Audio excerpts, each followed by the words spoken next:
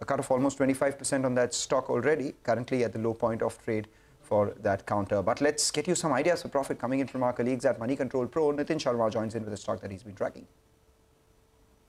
Saregama has maintained a good performance this year across the quarters as it continues to recover from the COVID impact. In the second quarter, it reported Rs 150 crores revenue, highest in the company's history, driven by the licensing and the device sale. 30% EBITDA margin was also in line with expectations. Rising online content consumption with popularity of OTT augurs well for the music IP holders. As more number of ad-supported subscriptions shift to a paid one, Saregama stands to benefit significantly. High engagement of short format videos are also a plus for Saregama as they typically get half of the ad revenue share.